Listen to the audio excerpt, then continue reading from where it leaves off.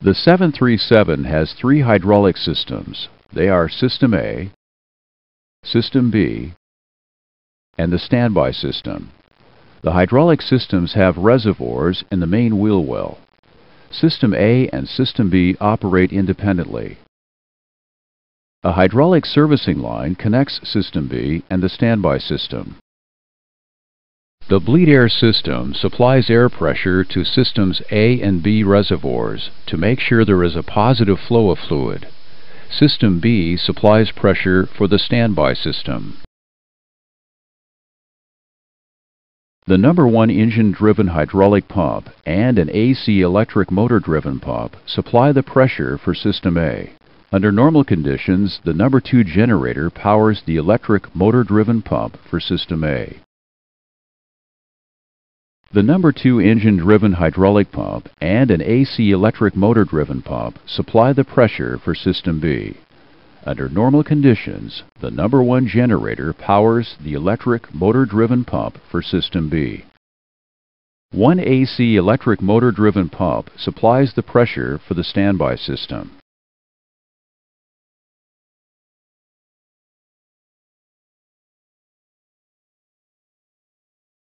System A supplies hydraulic power to these units, and System B supplies hydraulic power to these units. If Systems A and B do not operate, the standby system is available to supply hydraulic pressure to the rudder, the leading edge devices, the auto slat system, and the thrust reversers.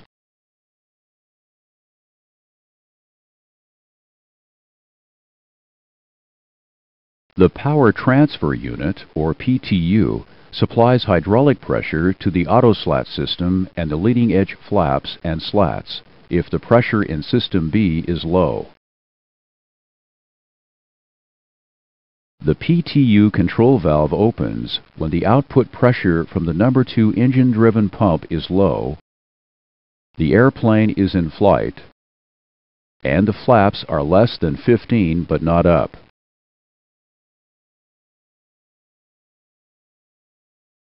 When the PTU control valve opens, System A supplies hydraulic pressure to operate the PTU. The PTU uses System B fluid to supply pressure for the auto slat system and the leading edge flaps and slats.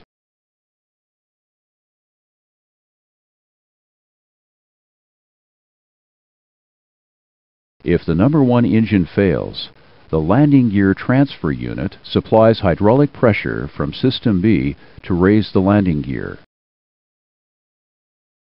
In System A and System B, the engine-driven pumps supply a larger volume of fluid than the electric motor-driven pumps.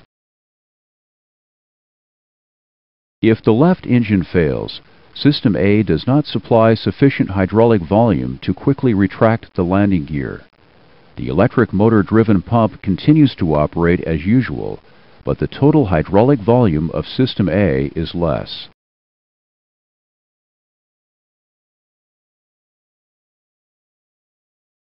The landing gear transfer unit operates when the number 1 engine N2 is less than idle. The landing gear lever is in the up position, and one of the main gear is not in the fully up position.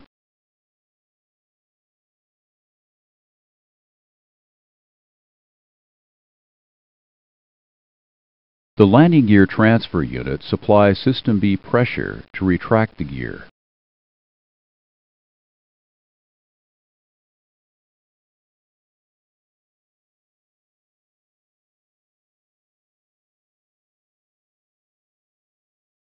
The lower display unit shows the pressure of System A and System B.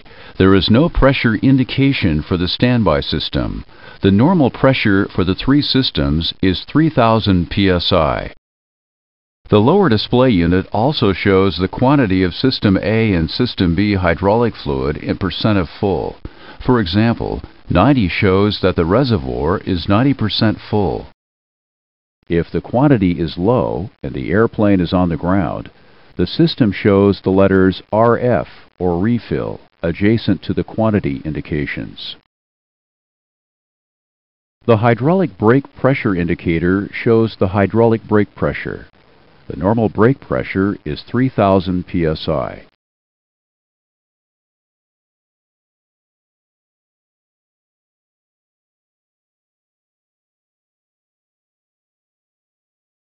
The controls for the hydraulic systems are on the forward overhead panel. System A and System B controls are on the hydraulic control panel.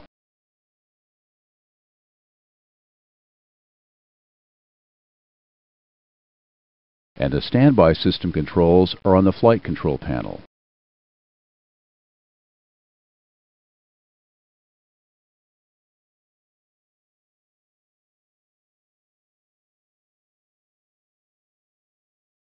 Now let's discuss the normal operation of the hydraulic systems A and B. During the safety inspection, you make sure that the electric motor-driven pump switches are off before you turn on any electrical power to the airplane. The electric motor pump switches control the electric motor-driven pumps in Systems A and B. The engine-driven pump switches control the related engine-driven pumps. Systems A and B lower the temperature of some hydraulic fluid with heat exchangers in the main fuel tanks. Before you operate the hydraulic system on the ground, you must make sure that there is fuel in the main wing tanks.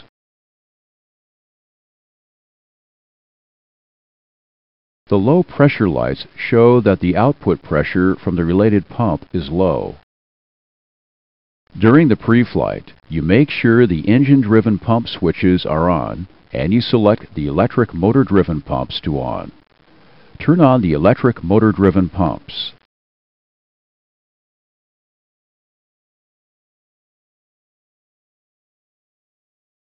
After the electric motor-driven pumps are on, make sure the electric motor-driven pump low pressure lights extinguish. The hydraulic pressure increases to normal. The brake pressure indication increases to normal. And the hydraulic quantity indications do not show RF.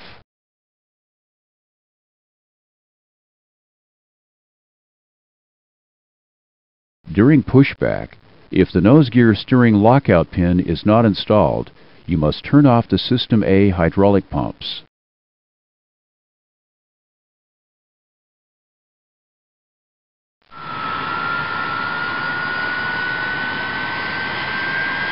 The engine-driven pump low pressure lights extinguish when the engines operate and the engine-driven pumps supply pressure.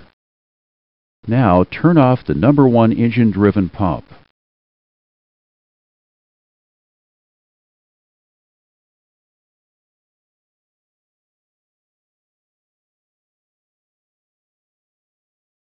When you select off with the engine-driven pump switch, a solenoid closes and holds the blocking valve, and fluid does not go through the related pump. The engine-driven pump continues to operate, but does not supply pressure. During normal operations, the engine-driven pump switches stay in the on position to increase the life of the solenoid. Move the number 1 engine-driven pump switch to on.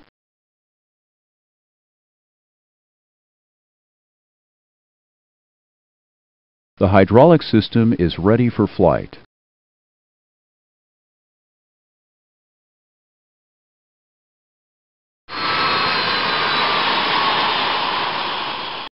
To shut down the hydraulic system after taxi-in, turn off the electric hydraulic pumps.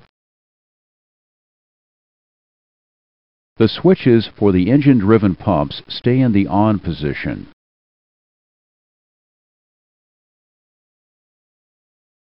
To review, touch any control or pressure light. Press the green arrow to continue.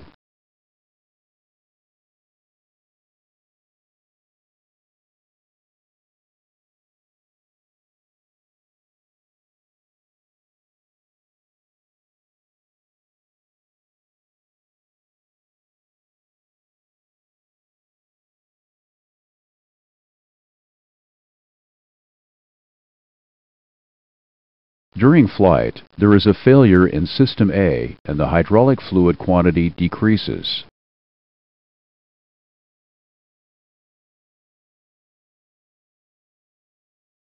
When the quantity decreases to less than limits, the master caution lights illuminate and the flight control and hydraulic annunciator lights illuminate.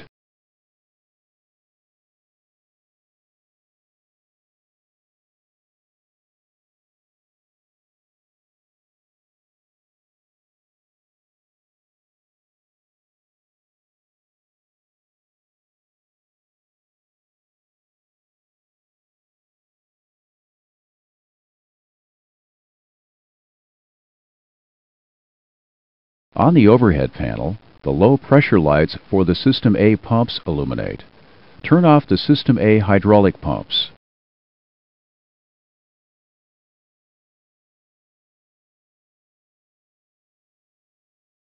The System A flight control low pressure light illuminates because System A pressure to the flight controls is low.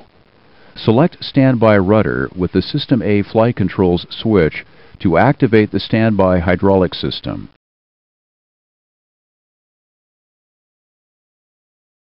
Also, the field differential pressure light illuminates. These lights are discussed in a different lesson. The System A pressure and the quantity indications are low.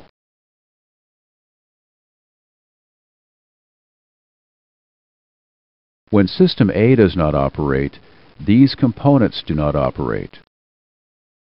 The rudder, the ailerons, the elevator, and the elevator field continue to operate because System B supplies hydraulic pressure to these units.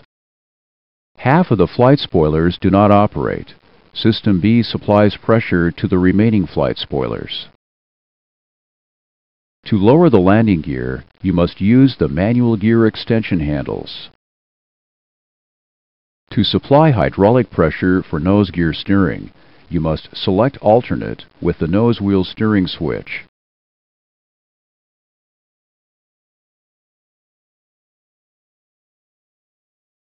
System B now supplies hydraulic pressure for nose wheel steering when the airplane is on the ground. When System A pressure is low, the hydraulic pressure from the standby system is available to operate the #1 engine thrust reverser. The standby system is discussed in a different lesson.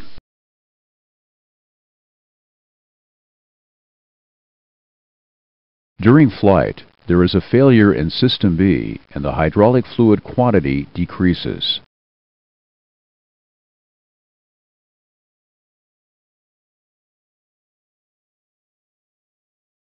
When the quantity decreases below limits, the master caution lights illuminate and the flight control and hydraulic annunciator lights illuminate. Reset the master caution system. On the overhead panel, the System B flight control low pressure light illuminates. The field differential pressure light illuminates. The System B low pressure lights illuminate, and the System B pressure and quantity are low.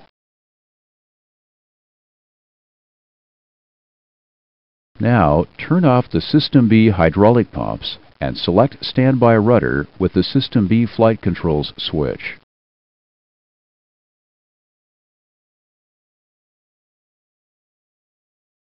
When there is a failure of System B, these systems do not operate. The rudder, ailerons, elevator, and elevator field continue to operate because System A supplies pressure to these units. Half of the flight spoilers do not operate. System A supplies hydraulic pressure to the remaining units. The yaw damper does not operate. Although the normal brakes do not operate, System A supplies pressure for the alternate brakes. When System B pressure is low, the standby system is available to supply hydraulic pressure to the leading edge devices and the #2 engine thrust reverser.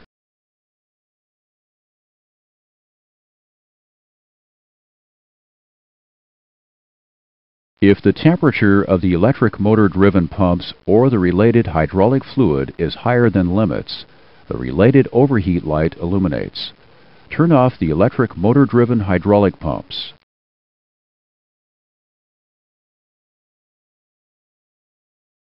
The related hydraulic system continues to operate with pressure from the related engine-driven pump.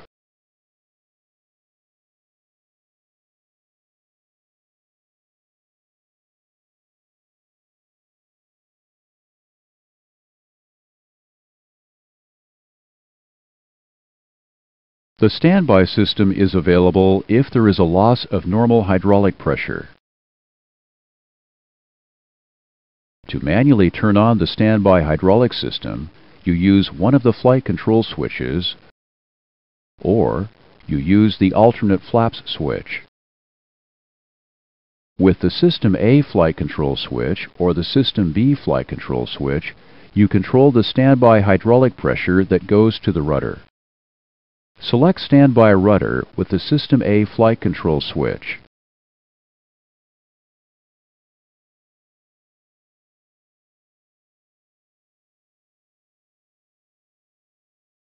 When you select Standby Rudder, the standby pump operates. To verify the pump operates, the low pressure light illuminates for approximately 1 second. Also, the standby rudder shutoff valve opens, the related flight control shutoff valve closes, and the related low pressure light extinguishes.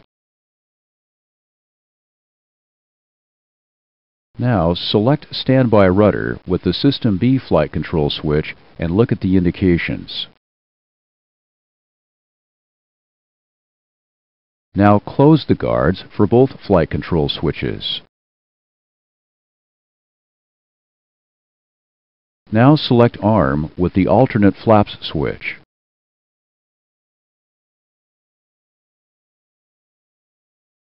The alternate flaps switch turns on the electric pump in the standby system. The standby hydraulic system is now available to extend the leading edge flaps and slats. Standby hydraulic pressure is also available to operate the thrust reversers. Now turn off the alternate flaps.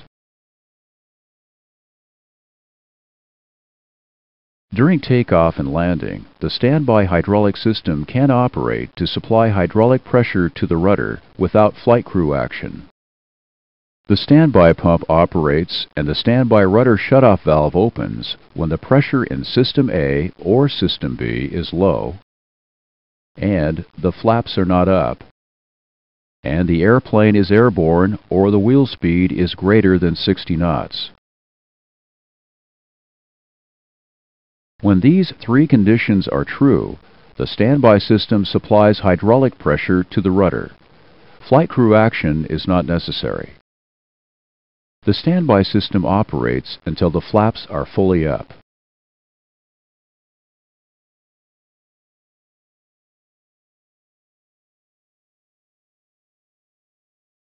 The low quantity light illuminates if the quantity in the standby system is low. The light is always armed. If System A and System B do not operate, and the standby system low quantity light illuminates, the rudder, the thrust reversers, and the leading edge devices do not operate. The low pressure light for the standby system shows the output pressure from the standby pump is low.